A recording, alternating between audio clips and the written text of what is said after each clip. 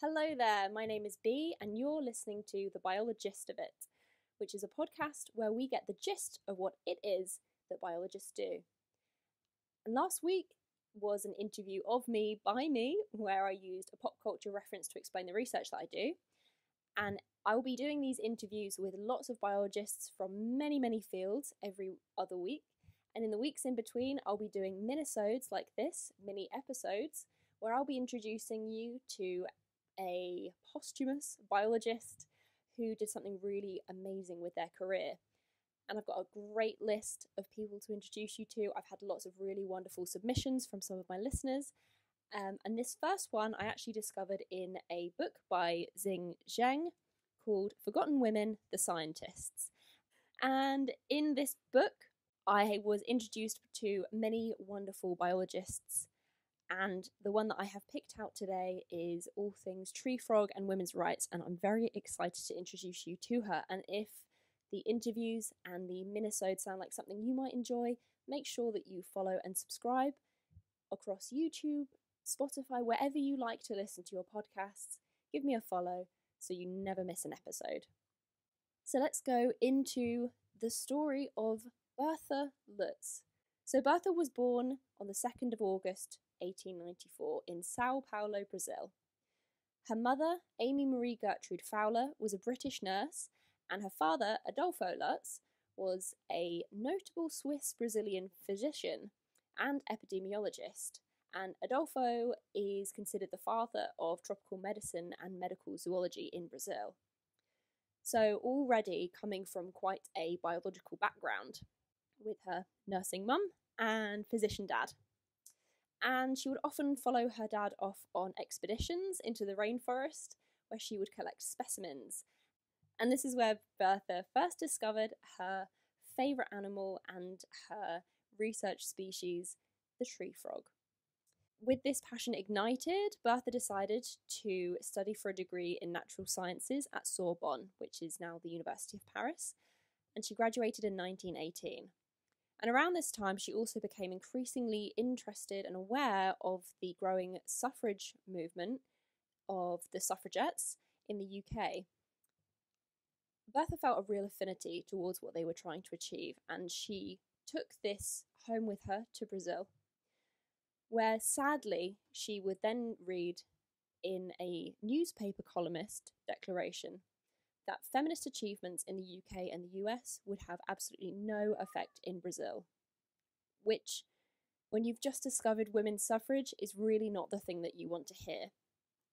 But instead of being devastated by this and wallowing in self-pity, she did something really amazing, and she put out a passionate call for Brazilian women to come together and prove that women should contribute to society across all aspects of life, not just in the home, but also in politics and business and science. And when the argument that the woman's place is in the home was used against her, she would argue that the home is no longer just a space encompassed within four walls, which is absolutely girl boss energy. I'm really sorry that I just used the term girl boss. In 1920, she was really amping up and founded the League for Intellectual Emancipation of Women with Maria Lacerda de Moura, which was a movement to include women in all scientific areas. And Maria, the co-founder, was also a Brazilian feminist, but she was a teacher, journalist, and writer as well. So two really great women looking to make sure that women have spaces in academic areas. And in 1922, she then went on to found the Brazilian Federation for the Advancement of Women. I'm going to try and say this in Portuguese, so apologies for the pronunciation if it's absolutely dreadful, but here we go. The Federatio Brasileira pelo Progresso Feminino, which is otherwise, wow, that was really dreadful, which was otherwise known as the FBPF. So just like with the British suffrage, the FBPF initially found success for the rights of the educated upper middle class members.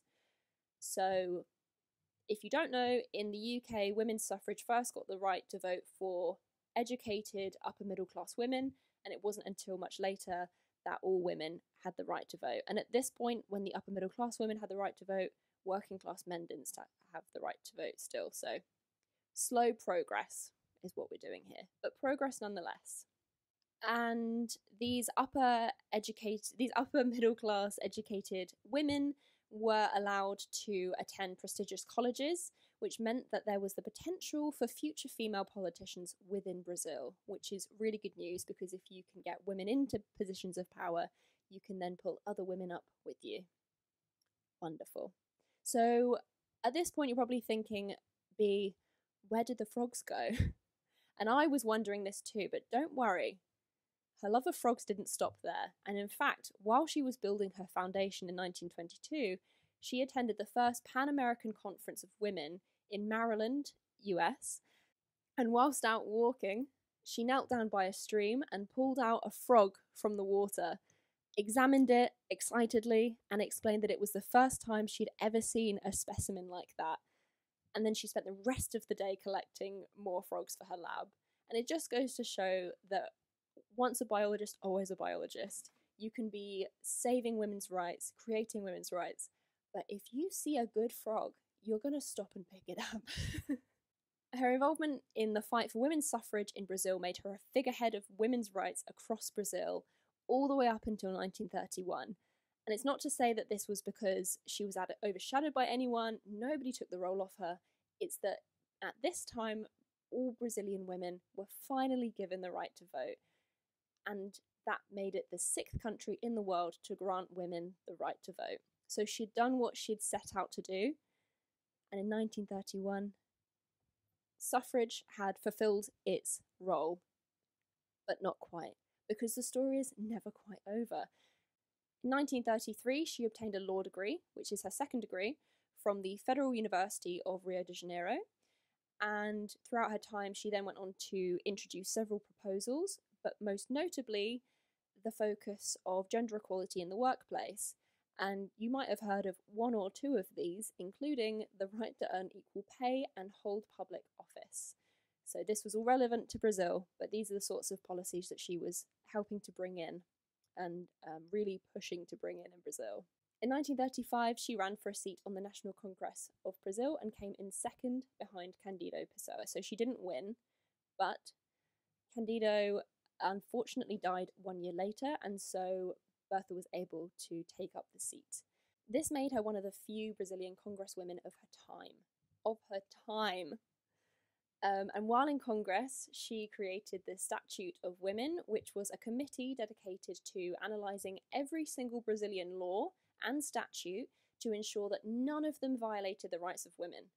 And although she got this committee started and going, the project never saw fruit, as her seat was taken over in the next election. So, great intentions.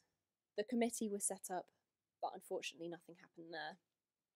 But in spite of the fact that she'd lost her seat, she was still invited to the United Nations Conference on International Organization, which was held in San Francisco in 1945.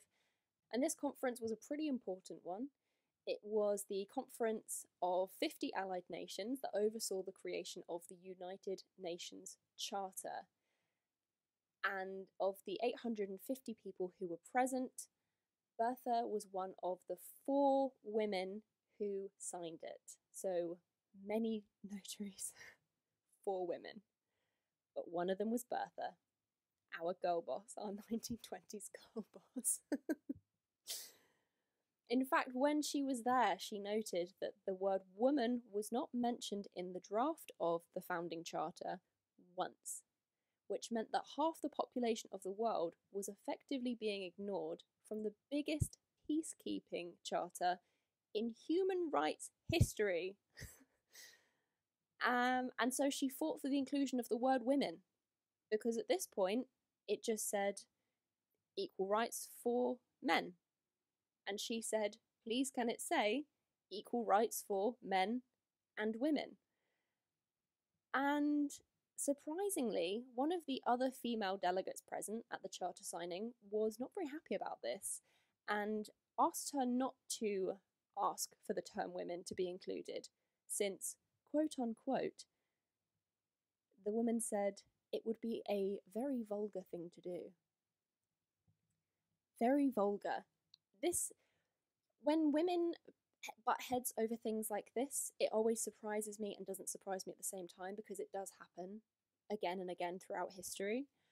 But to try to suppress other women when you are a woman in power it's hard to stomach.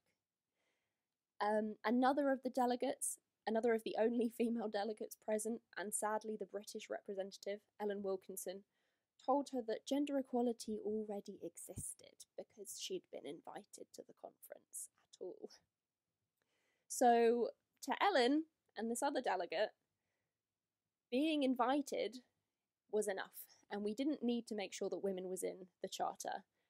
Without Bertha being a tenacious feminist of her time, especially during the UN Charter, and without her being at the United Nations at all, it likely would not have been mandate to protect women's rights for many years to come.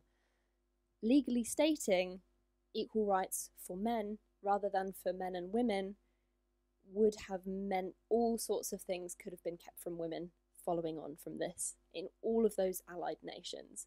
So it's really important that she was there. It's really important that she stood her ground and said, I want the word women to be in there too. So thanks, Bertha.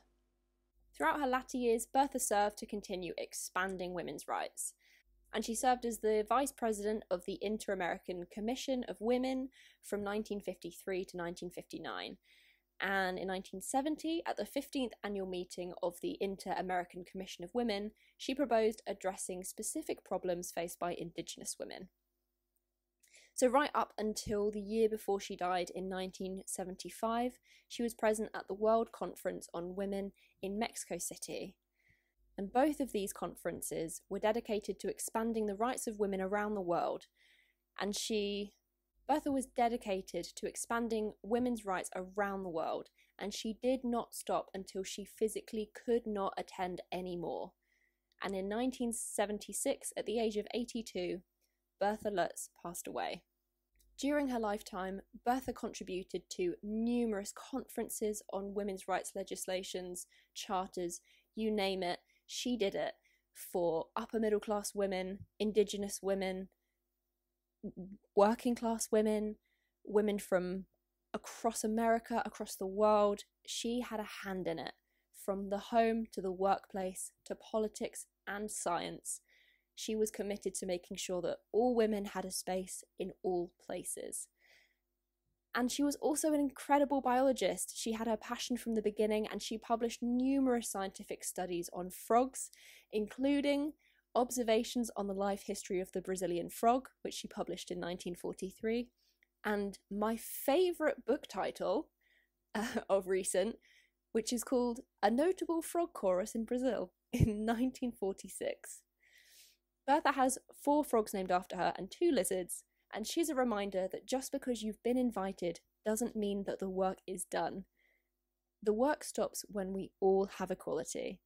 And it has been my great pleasure to introduce Bertha to you today. What an incredible woman. What an incredible way to start off this minisode.